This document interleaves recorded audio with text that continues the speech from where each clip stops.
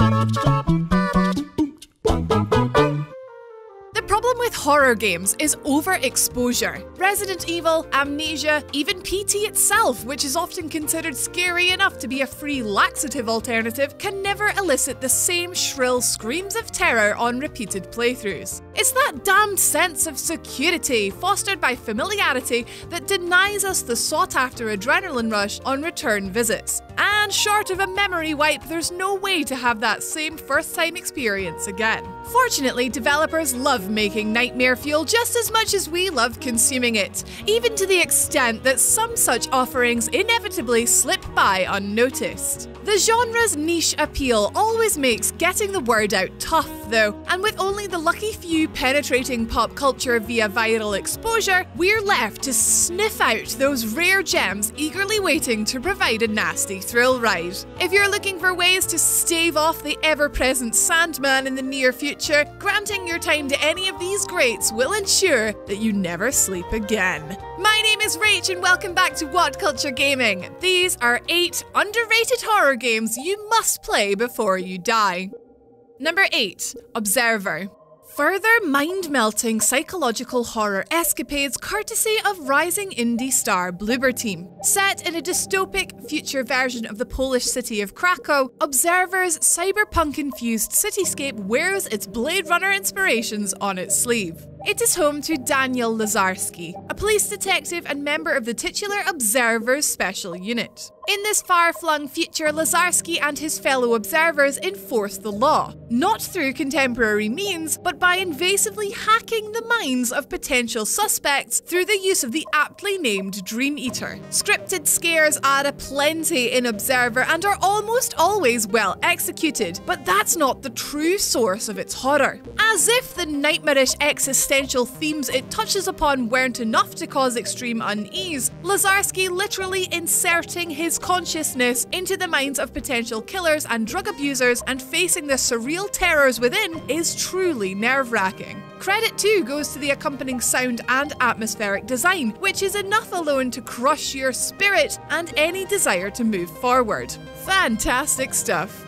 Number 7. Siren. Blood Curse. High school student Howard Wright books a trip to the allegedly haunted Japanese village of Hanuda off the back of a mysterious email, because why not, right? Only to discover upon arrival that, in the world of video games, such rumours always turn out to be true. Hordes of Shibito, murderous zombies that still retain some semblance of intelligence, roam the village as a result of the Hanuda people's mana religion, demanding human sacrifice. A way of life that Howard and a still-living TV documentary crew aren't particularly keen on sticking around to be a part of. The horror is all about that sight jack. The system, which splits the game screen in two, has the player character play out their escape through third person on one side and view the world through the eyes of the surrounding Shibito on the other. Its shtick is to use the latter viewpoint as a means to know when it's safe to move from cover and bolt for the nearest escape route. A juggling act that ramps up the stomach-knotting tension to digestively dangerous levels. The Shibito can't truly die either, so even if you feel safe after downing one with the pitiful ammo reserves available, it won't be their end. It'll probably be yours though. Have fun. Number 6. Detention.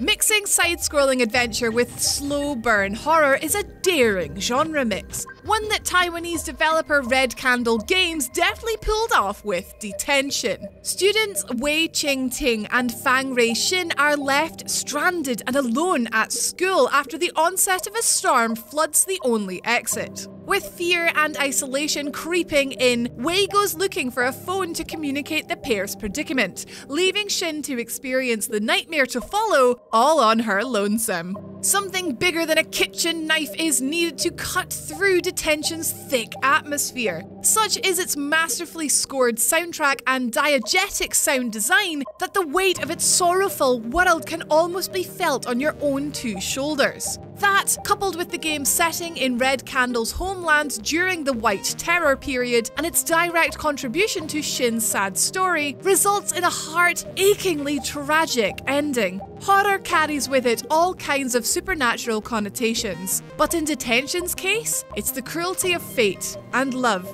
that make it a harrowingly dark experience. Number 5. System Shock 2. Picking up just shy of a century after the original game, Irrational Games' sequel charts the maiden voyage of the Van Braun into unknown space, and its subsequent discovery of a distress beacon that should have been left well enough alone. A parasitic species of worms accompanies the distress call's first responders back to their ship, and proceeds to infect and mutate all but one crew member. Spoiler alert, that is you. It's left to you, nameless soldier, to stop the infection from reaching Earth, even if that means confronting its malevolent creator. Credited as it is for being the spiritual predecessor to BioShock, as Ken Levine worked on both, System Shock 2 was leagues ahead of its time. A forward-thinking design philosophy that gamers apparently weren't ready for at the time, as sales bombed. Today, it's beginning to show its age, but if you ever find yourself deeply unsettled by BioShock's dystopian underwater city and its crazed splicers, System Shock 2 is definitely worth the look, even just to meet its iconic villain. The alternative is to wait for Night Dive Studios to finish up work on its quasi-remake, although who knows when that project will finally reach fruition. Number 4. Soma. As far as Simon Jarrett knows, the year is 2015 and he's about to begin the long road to recovery after a severe car crash left him with devastating injuries. Presumably passing out following a brain scan, Jarrett awakes, not in hospital, but on board an underwater research facility devoid of humans, automated entirely by machines. So begins his journey to uncover why the latter are exhibiting human behaviour, and how in the hell he wound up on the ocean floor. You are the only living human on a station 20,000 leagues under the sea, populated only by murderous robots and monsters. Sounds pretty spooky, right? For the same reasons that Frictional's amnesia scared the bejeebus out of players, the inability to fight back against attackers and faced with no other option than to hide ramps the tension way past 11. The system isn't as effective as it was back in 2010, but combined with a claustrophobic setting, a dread-inducing atmosphere, and a genuinely unnerving philosophical spotlight on what it means to be human, Soma is an altogether terrifying package. Number 3. Layers of Fear. If you've ever wondered what it's like to experience a psychotic break and the subsequent descent into madness that follows, Bloober Team's finest work to date has you covered. Paintbrush in one hand, artist's palette in the other, Layers of Fear's unnamed protagonist returns to his Victorian-era family home to start work on his magnum opus. Not an easy aspiration for any creative mind. Certainly not one that has to contend with the depravity of his past. Structurally, there's little separating Layers of Fear from Bloober's other works, or even contemporaries like Outlast, but it's the world, not the gameplay, that defines its scares. You know that the house presented to you through the artist's eyes is ordinary, but as his mental state deteriorates, your confidence to push forward declines in tandem. The rules of reality no longer apply, meaning everything, including the rows of creepy portraits adorning the walls, could come alive at a moment's notice, to give you the fright of your life. In Layers of Fear, the eyes on the wall really do follow your every move, and those eyes belong to a terrifying baby Henry VIII. Number 2. Anatomy. Spooky house? Check. Exploration revolving around the collection of informative cassette tapes? Check. Unarmed and vulnerable? Checkmate. At face value, Anatomy describes itself as little more than another solidly scary walking simulator packed with jump scares and the like. But in reality, derivative is the last word you'd use to describe developer Kitty Horror Show's bite-sized psychological horror. There are no monsters in Anatomy, no jump scares or chase sequences. It's just you, the unnamed and unassuming protagonist, exploring a house that, in its simplest sense, is alive. Aforementioned videotapes scattered around the house make the metaphor of houses mimicking the human body clear as day, but it's a connection not meant to be meaningful. With progress comes the realization that you're not welcome within this sentient home, its walls and vein-like hallways steadily becoming increasingly distorted and surreal, all the while threatening that something is going to happen. The anxiety of not knowing is a cliff edge that Anatomy keeps you teetering on from start to finish. Number 1. Call of Cthulhu, Dark Corners of the Earth.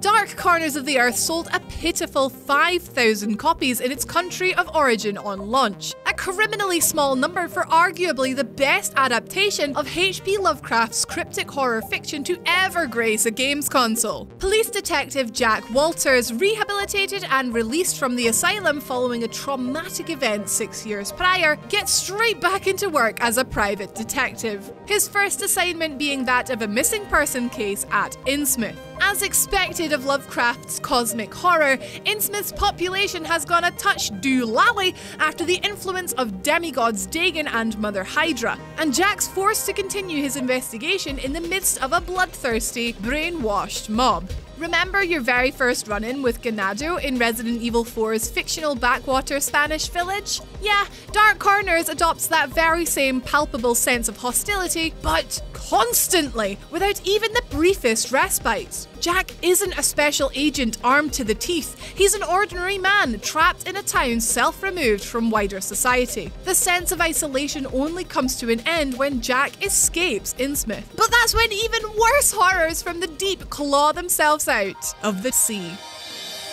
And that's our list. WhatCulture Gaming accepts no responsibility for any sleep lost during the playing of these games. Thank you so much for watching, guys. Once again, my name has been Rach. You can like, you can share, you can subscribe, all those lovely things that lovely people do, but we will see you tomorrow. Have an awesome day.